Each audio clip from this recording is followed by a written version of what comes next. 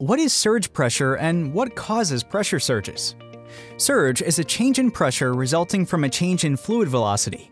One cause of surge pressure is from velocity changes that occur during opening and closing of check valves during normal pump startup and shutdown.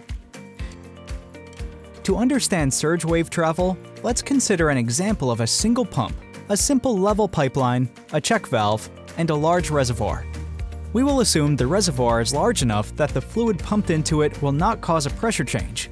Under normal operating conditions, the pump is running and the direction of flow is moving from the pump to the reservoir. During the downsurge wave, you'll notice a slight contraction of the pipe and a corresponding decrease in pressure shown on the gauges. The pump begins its shutdown sequence and the fluid flow in the pipeline begins to come to a stop.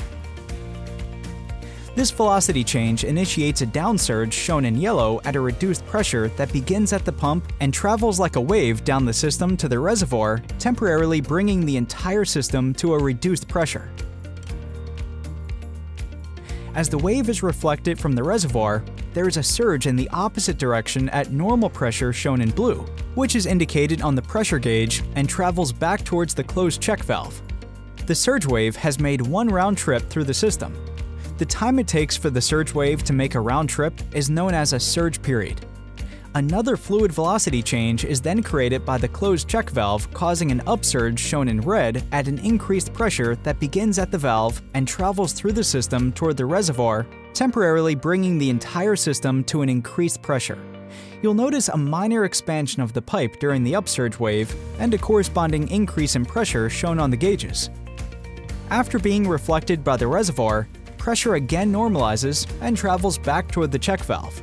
The cycle continues and the surge magnitude decreases at an exponential decay rate.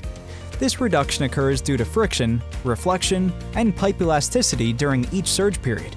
These losses dampen the surge waves until the system comes to rest. To help manage and protect your system from these fluctuations, Zurich offers a free surge analysis service. They will review your process data and recommend the optimal valve solutions to safeguard your pumping system. For more information on surge and its impact on system performance, visit zurich.com.